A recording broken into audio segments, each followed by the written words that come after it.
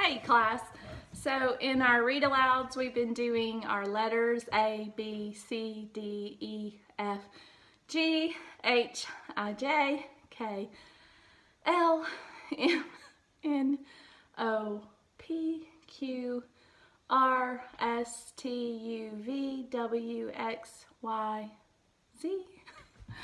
And we have done A, B, C, D, E, and today we're doing F.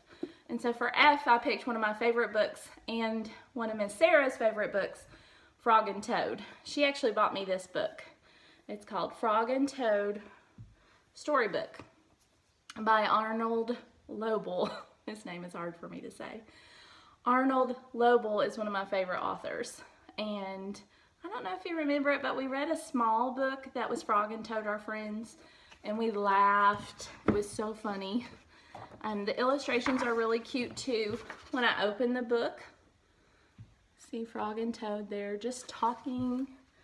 So do you think this is a fiction or a non-fiction storybook?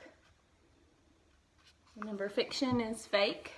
Non-fiction is not fake. That's how we remember it. And so this book is so big, it has a table of contents.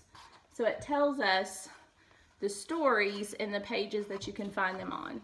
So for this one, we can find the story Spring on page 8. And that's the story we're going to read today. So I'm going to turn to page 8. And on page 8, there's the story Spring. So I'm going to read that to you.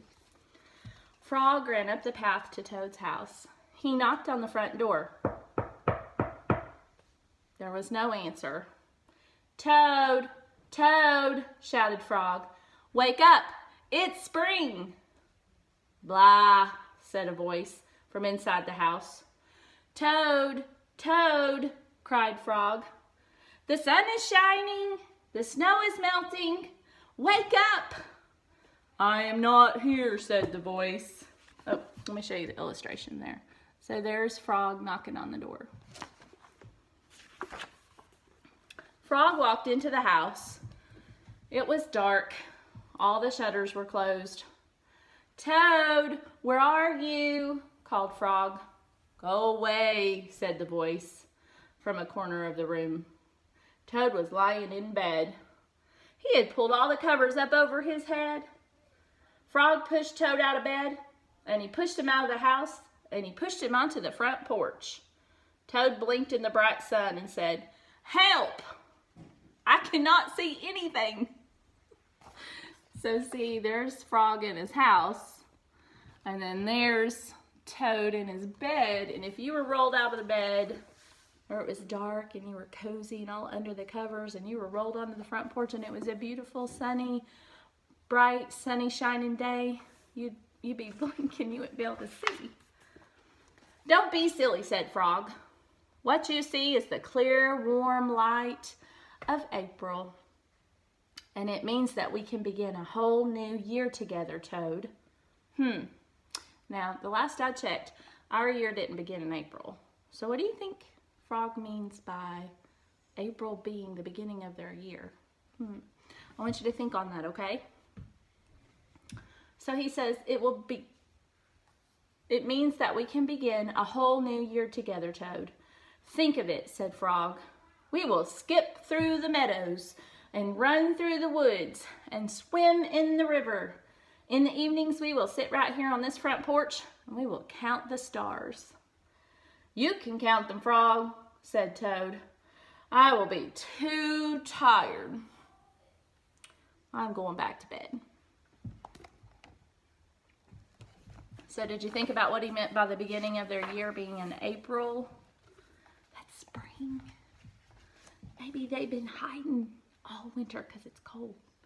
Toad went back into the house. He got into the bed and he pulled the covers over his head again. You ever have a day where that's all you do? But Toad, cried Frog, you will miss all the fun. Listen, Frog, said Toad. How long have I been asleep?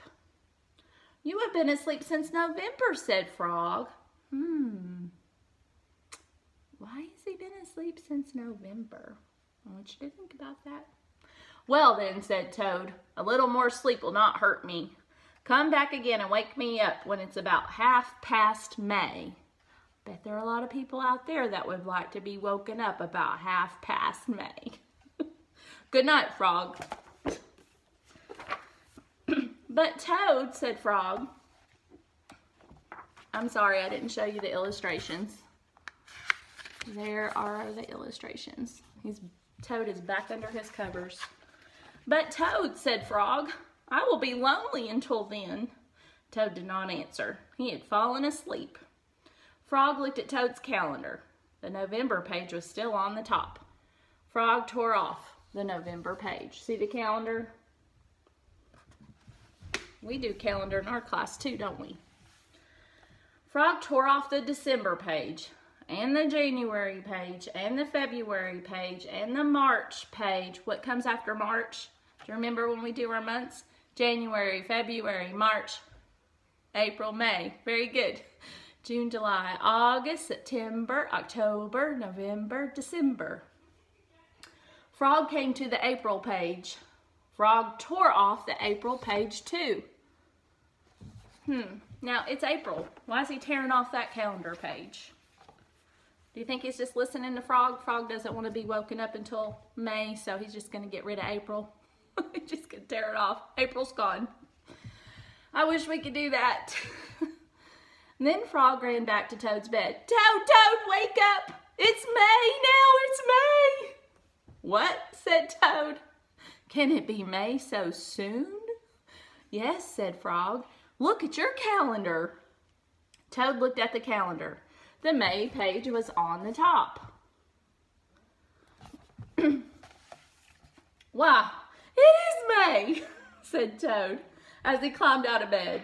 Then he and Frog ran outside to see how the world was looking in the spring. You can't really just tear off a page and it be the next month, right? We have to go through all the days. I hope you have a good afternoon.